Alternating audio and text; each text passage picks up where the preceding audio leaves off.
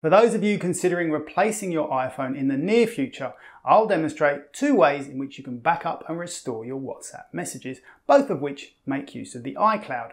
However, before we start, a quick disclaimer. The process I'm about to demonstrate assumes you're backing up and restoring your account using the same phone number.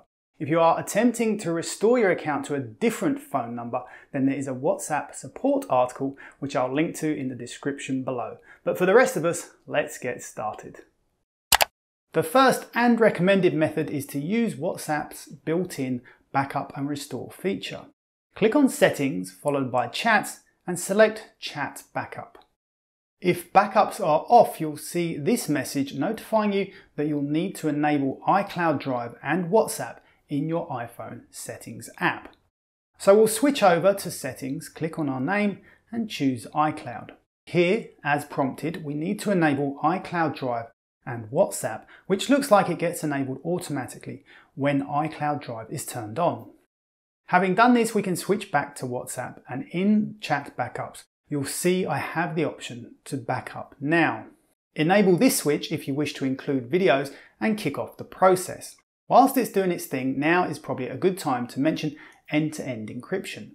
You'll note here that WhatsApp says it cannot protect your chat messages using encryption whilst they're stored in the cloud. However, this may no longer be true depending on where you live in the world. WhatsApp is in the process of rolling out encrypted backups, so whilst it's not yet available here in Australia, it might be available to my friends over there in the US. And according to this article in Mac Rumors, if you do have this feature, you'll have an additional option of enabling encryption and you'll be prompted to create a password which you'll then need when restoring your chat messages. Okay, once your backup is complete, you'll see a few details about the backup here, and you can schedule additional backups by clicking on this option and choosing the frequency.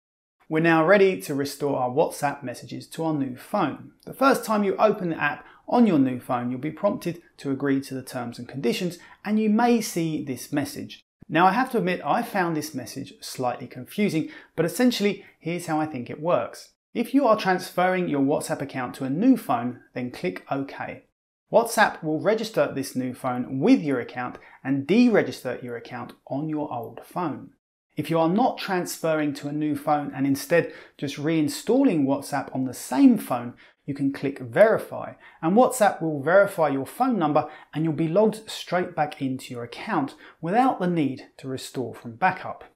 However, since in this demonstration we are transferring to a new phone, I'll click on OK, and the next step is to enter my mobile phone number. Having entered the number, if you set a PIN on your account, you'll be prompted to enter it, and then you'll be prompted to restore your chat messages. Note that this is the only time you get to do this. There isn't an option in WhatsApp settings to restore, so if you skip this step now, you'll need to delete and reinstall WhatsApp to receive the prompt again. Click on Restore, wait for the process to complete, and then provide your name. And there you have it, all your messages should be restored to your new phone. An alternative way to transfer your WhatsApp account is to back up your whole phone to iCloud. If you are planning on trading in or selling your old phone before buying a new one, you'll need to do this process anyway, so let's go through it. You can see on this phone I haven't enabled WhatsApp backups from within the app itself. Instead, I'll switch over to Settings, click on my name, choose iCloud, and then scroll down and select iCloud Backups. You'll notice the WhatsApp switch here, which I haven't enabled. I think you only need to enable this option if you intend to back up to iCloud Drive, as I demonstrated in the first part of this video. However, if you want to be extra sure, there's no harm in enabling it, but I'll leave it disabled for now. In iCloud Backups, click on Backup Now. After it's finished, you'll see a message telling you whether it was successful, and we can now switch over to our new phone to begin the restore process. Activate your new phone and run through the steps until you get to this screen. Here I'll choose to restore from backup, and then I'm asked for my Apple credentials. Having entered my Apple ID, I'll choose the backup I wish to restore from. I'll go with the most recent, run through the final steps, and allow the restore process to complete. The phone will restart and you should be able to log into your new phone and open WhatsApp. Here, the process is very similar as before. Agree to the terms and conditions, click OK to the message as I explained earlier, and enter your phone number. Enter the PIN if you enabled two-factor authentication on your account, Enter your display name and there you have it. Your account should now be restored to your new phone. So that is how to back up and restore your WhatsApp messages on iPhone. If you missed my video demonstrating how WhatsApp accounts are hacked and how you can protect your account from being hacked, then you might be interested in watching this.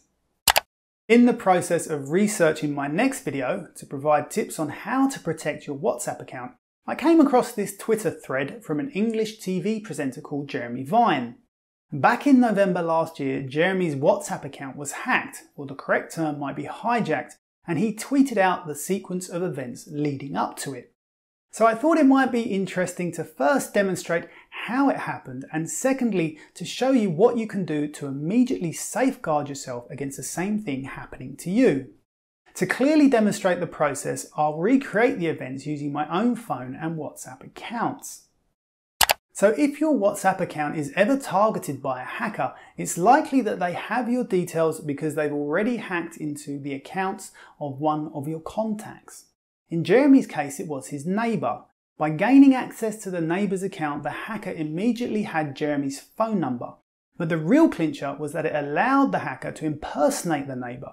So when Jeremy received a message from the neighbour, he believed it to be completely genuine. And this is how hackers work. Once they gain access to one account, they'll use the same technique to access as many accounts as possible before being found out. So the first step in hijacking Jeremy's account was for the hacker to log into WhatsApp using Jeremy's phone number. This led Jeremy to receive a genuine activation code sent by WhatsApp. The hacker then used the neighbour's WhatsApp account to send Jeremy a message explaining how the code was actually intended for him and would Jeremy mind forwarding it on.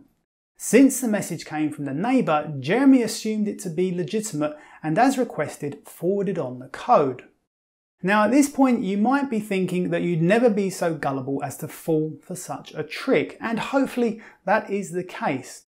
But if we look at the actual message, you can see that the hacker uses an emoji and adds urgency in the message to play on Jeremy's natural instincts to help. What's more, as Jeremy points out, the message was sent at 9:40 in the morning, when Jeremy was busy at work and his mind on other things. He sees the message and his first instinct is to help his neighbour, so he simply replies with the code.